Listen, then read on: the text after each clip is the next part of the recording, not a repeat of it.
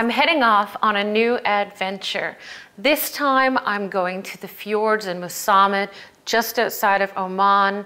For today, what I want to do is make a nice buttery lobster roll. And I'm going to be using Oman seafood. It's a favorite and classic Oman lobster. So this lobster is very different from our cold North Atlantic lobsters. They're quite large and scary, if I might add. I mean, sometimes I wonder what people were thinking when they saw this and said, let's see if it tastes good. And not to mention breaking into them is kind of difficult because they have all this armor. So this is an Oman lobster. There's no claws. There's little tiny ones, but these, I wouldn't consider these to be claws. It's mostly the tail. And what happens is over here, they serve it warm and they cut the tail open. You can also find them down in the Caribbean. Now we're moving on to the beautiful lobster that I'm kind of partial to because it's North American, Canadian lobster. And they have them over here quite a bit. They bring them over all the way from Canada. And this guy's very lively, so I'm going to get him into some water later, and that's probably going to be a really nice special treat tonight.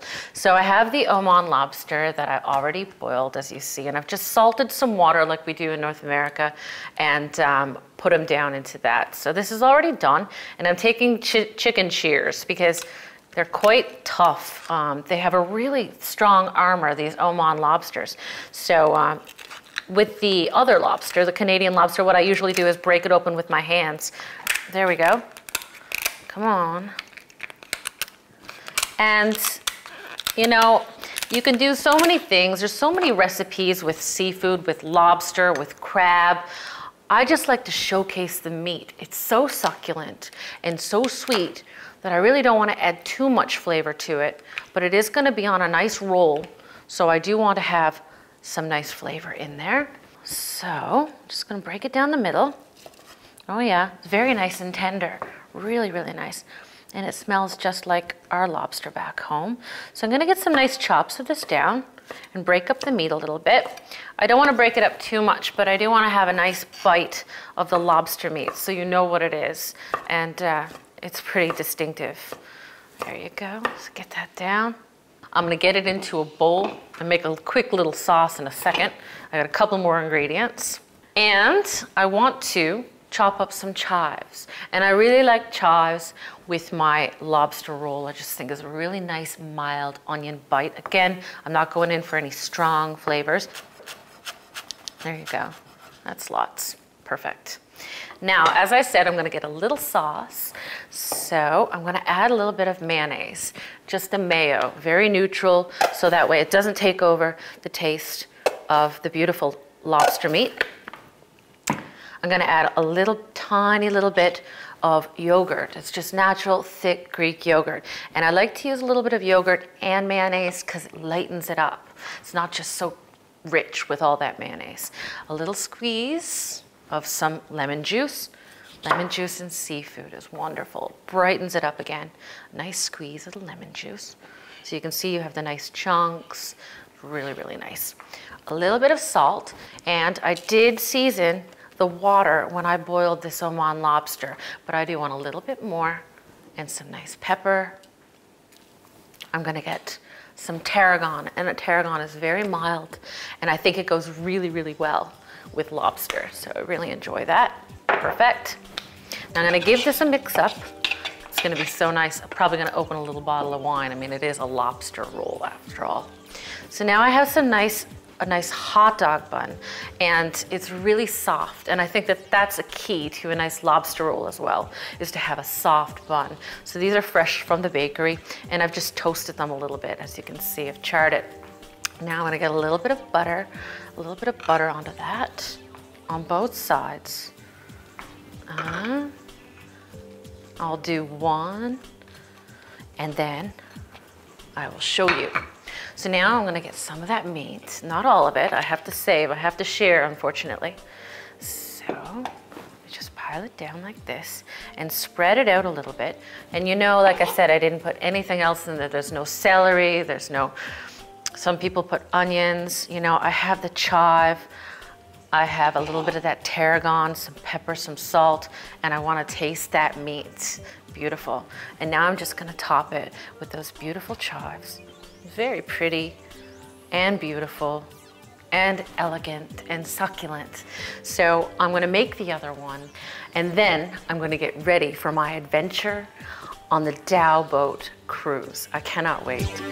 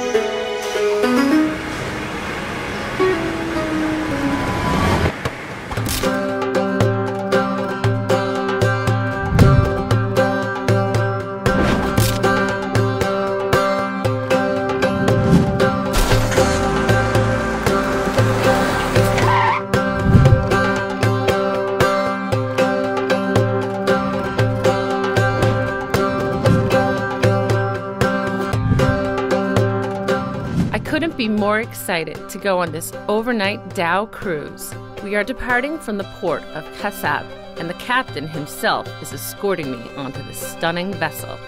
Dows are traditional Arabic wooden boats that were used for fishing in the old days. We are heading out to the Mosammed fjords for fishing, snorkeling, and more. The area has been dubbed the Norway of Arabia because of its spectacular fjord, where the mountains jut up from the ocean to 6,500 feet above sea level. Musandam Peninsula is known as the guardian of the Strait of Hormuz. The strait is the only sea passage between the Persian Gulf and the open ocean, and is one of the world's most important strategic choke points.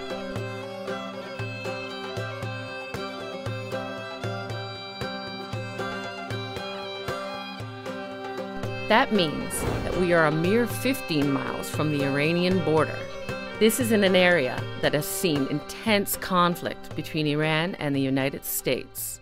The crew and the captain were very welcoming, and not long into the fjord, we spotted a village in the mountains. Captain Abdul, we're standing in front of some type of a village. It looks like maybe 12 homes. Is there people living in this village?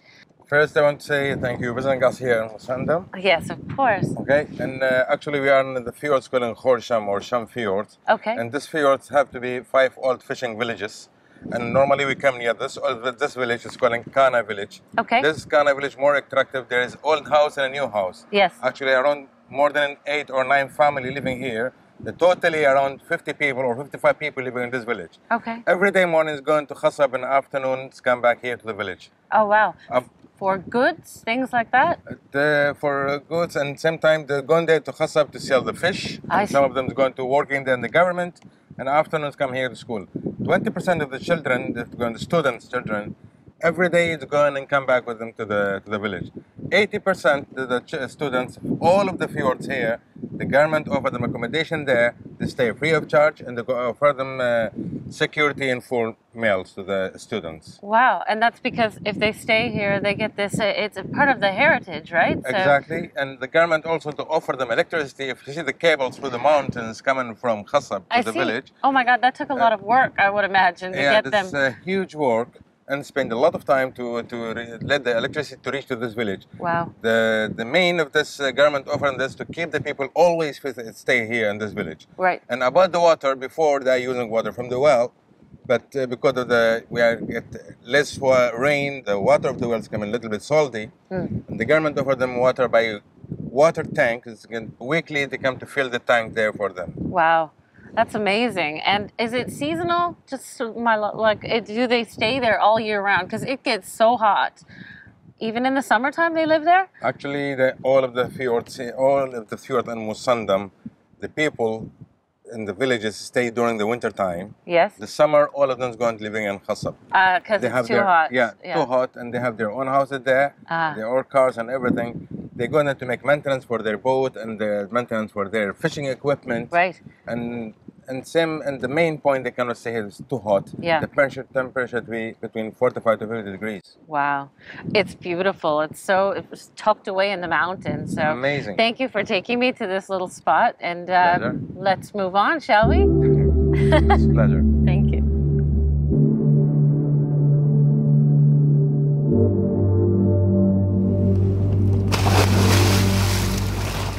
It's time to go fishing. And this time, I'm getting into the water with Ronnie, one of the talented crew members. I'm told that Ronnie can do it all, and right now he's leading me snorkeling, where we hope to find a snack. The water is warm and inviting, and the sea life is diverse. I'm feeling safe and relaxed. I'm not seeing the famous Omani lobster. They may be deeper, and I didn't bring my diving gear.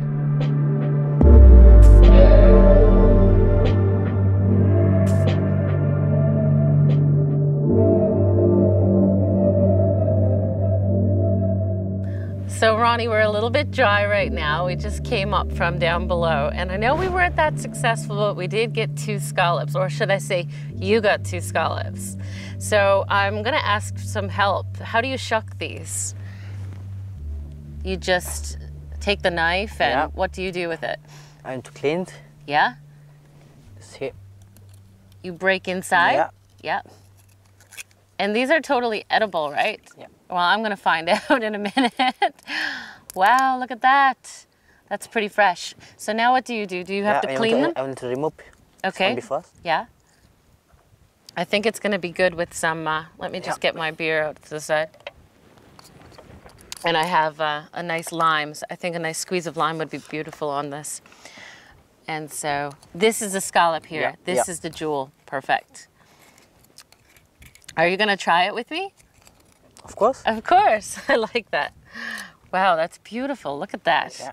And the inside is such a beautiful color. Yeah. So I'm a big fan of some hot sauce. I might add a little bit of hot sauce to mine.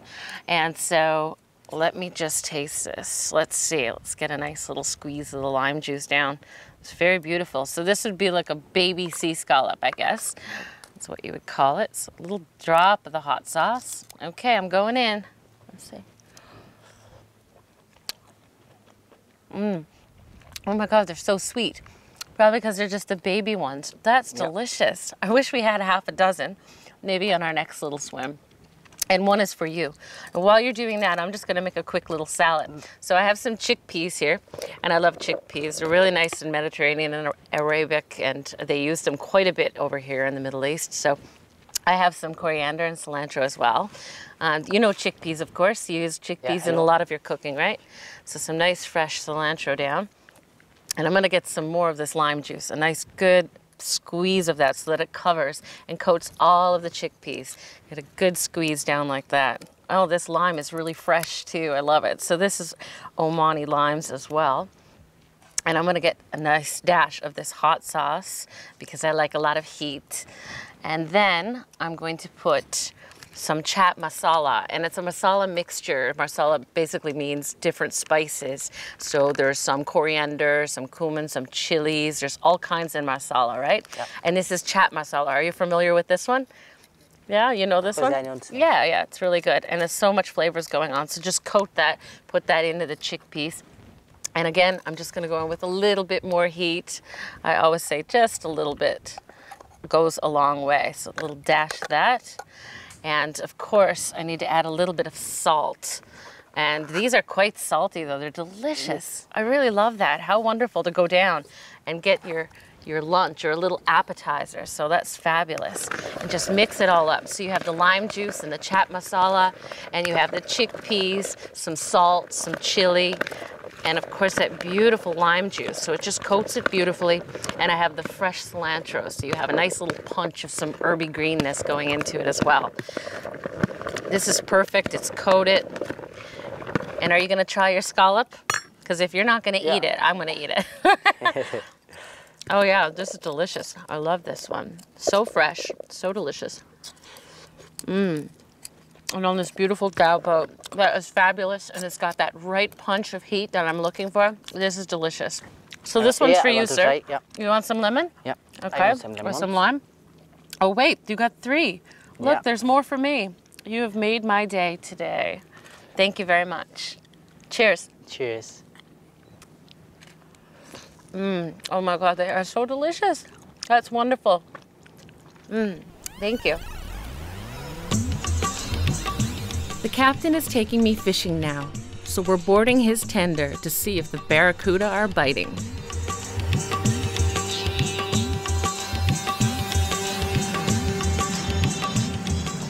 So Captain, we are fishing for hopefully a barracuda, right? Yeah. And how big are they? Figures different size. Normally we catch here 1 meter, 1.5 meter. Oh wow.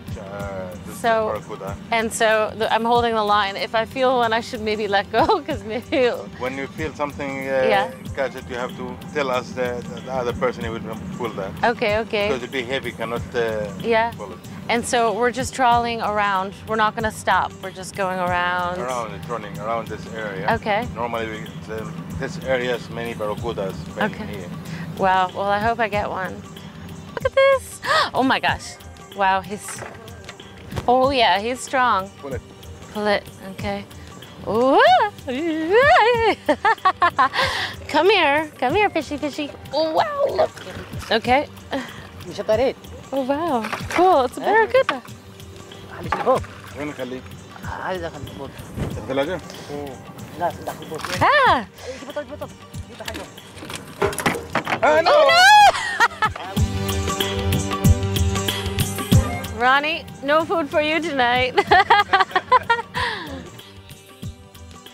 Wow, look at the jellyfish. It's so beautiful. Yay, barracuda. Number 2. Ronnie, I'll take it in this time. I'm only joking. Pull it? Yeah. Careful. Okay. Oh yeah, it's coming. I see it. I think our lines are crossed. Pull. I'm pulling. Oh yeah, there he is. I'm pulling. Oh yeah. There we go. Come on, baby. Whoa. Yes, please. Oh. Wow. Yay. Holy barracuda. Oh no. Be careful for your feet. Okay. Wow. 1 barracuda. Dinner is looking good tonight.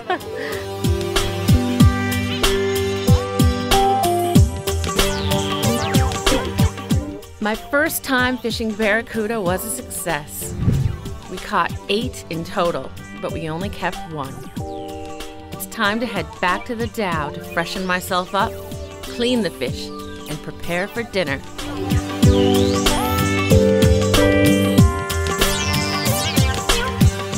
So we're back on the boat with our catch, the beautiful barracuda. It was an amazing experience. We have charcoal going and we're going to barbecue this later, but first it has to be cleaned, and I have a lovely gentleman that's going to help me to clean it today. So I'm going to let him do his stuff. He is a genius with this, but I think I'm going to help him out a little bit and chop off the head, okay? I can do that for you? All right, so if you want to help me, put it up on the side like that, and I'm going to go right down through. Thank you, beautiful barracuda today. It was so powerful and so strong. This barracuda really put up a really good fight. Now I'll put this off to the side, and I'm going to let you do your business here. It's gonna be so delicious. I don't plan on putting any seasoning, no fancy sauces. This is fresh out of the ocean. It's gonna be absolutely beautiful. And it's very big. It's such a powerful fish. Scale it, there you go. Scales are never, they're going in my hair. That's okay.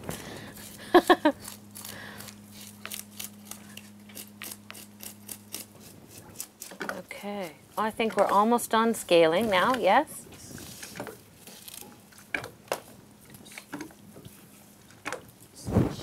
Okay, it's finished. And now, are you going to open it up? Yes. And take the innards out? Okay. Beautiful, look at it. Wow, you did a really good job.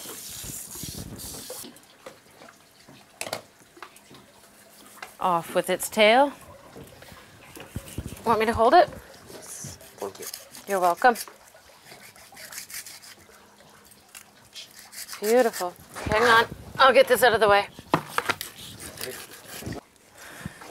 So we're going to fillet it. That's perfect. There we go. That's lovely. Okay. Yes. Perfect. So that's a beautiful, beautiful, large fillet of this barracuda that we caught. So we're going to get to the other side. The barbecue is going, the charcoal is hot, and when we come back, we're going to put it on. It's going to be absolutely stunning here on the Ruba boat tonight. Schools of friendly dolphins visit the shores of Oman in large numbers, with many making Mosamdan Fjord home. Of course, it's never a guarantee that you will see them, but I'm delighted that we saw many. The captain was quick to point out that they were Indian Ocean dolphins. The Mosamdan Fjord is also frequented by sharks, turtles, and my all-time favorite, manta rays. Okay, so we are back and we have this beautiful barracuda that we've just filleted, and it's ready to go on this scorching hot grill. So as you can see, my assistant here has it all ready. I'm just going to put a little bit of seasoning on it. I didn't say I was putting spices. Seasoning are not spices. Salt and pepper is a must for everything. So I'm going to put it on this, okay, Ronnie? Yeah. Just like that? Please. Perfect. And get a generous amount because it's quite large, right? And I also have a nice lemon or lime. They call them lemons over here, but I still say they're limes. So I'm going to get that down on top of the grill as well. And while our fish are going, the limes are going to be nice and juicy and caramelized, and we're going to squeeze that down. So again, with some nice salt. Generous amount of that salt over our beautiful fresh barracuda that we caught just an hour ago. Share also a little bit more. A little bit more on there? Yeah. Well, thank you. You got my back today, Ronnie. Okay. And I think it's ready. You want to rub it in a little bit, or you think it's good to go? Yeah. Good to go. Here, let me help you. Okay, okay. Okay. Once again. Here we go. Oops. Yeah. And this is so hot. Yeah, we should cook it first. It will cook very fast, yeah. Yeah. Excellent. And we don't want to overcook it as well, right? Yeah. Perfect. So we're going to let that go for a little bit. Ronnie, how often do you catch the barracuda here? Not every day. Right. When I have the trip, 2 nights, 3 days, we have, this is actually private, but we have trip, 3 nights, 4 days also trip. Yeah. Same time we do this one, barracuda. So you do the barracuda all the time, every couple of days, but not every day. Not every day. You don't want to overfish, obviously. I don't want to overfish. Well, that's really, really good. I'm a supporter of that. So, and they're really powerful, and you don't catch too many of them. And also some red snapper, different, whatever. You don't use nets, so that's very important. No, we don't use net. Right, and I totally agree with that. So again, you're not depleting the numbers of the barracuda or the other fish that you're catching here. So we're gonna let this go for a couple of minutes. Isn't this beautiful? It takes up the whole grill. Like, this barracuda is quite large. Yeah. Do you catch larger barracudas, just wondering, or is this a typical size barracuda? Sometimes 1.5 meter also. 1.5 meters. Yeah. Wow, because this one put up quite a fight, and that's not 1.5 meters. I think my fingers would be gone if it was a 1.5 meter barracuda. So, but this is beautiful, and it's going to feed a lot of us here tonight. So let's just let this go for a couple of minutes, and yeah, we'll come back to this beautiful barracuda dinner tonight.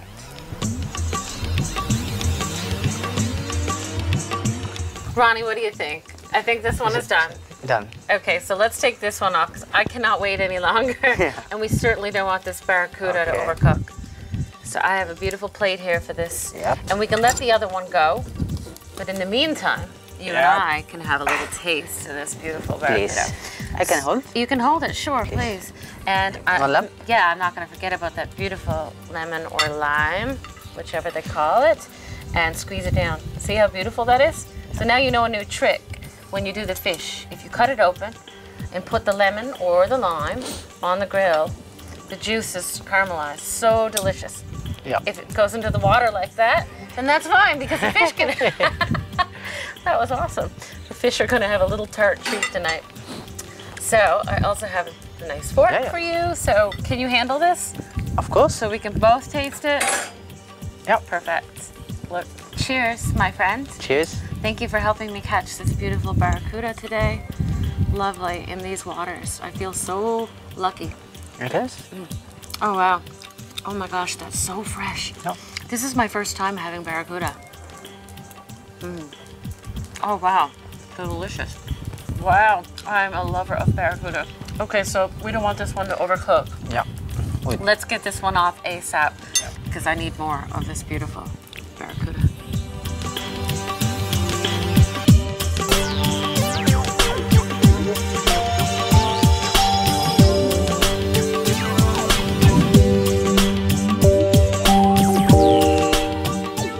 The next morning, we make our way back to Kasab. I had such a peaceful sleep. Without phones or internet, it wasn't hard to imagine why. Another school of dolphins appeared magically, as if to say goodbye. Being on board a traditional Omani dhow boat in the famous Strait of Hormuz was breathtaking and truly memorable experience.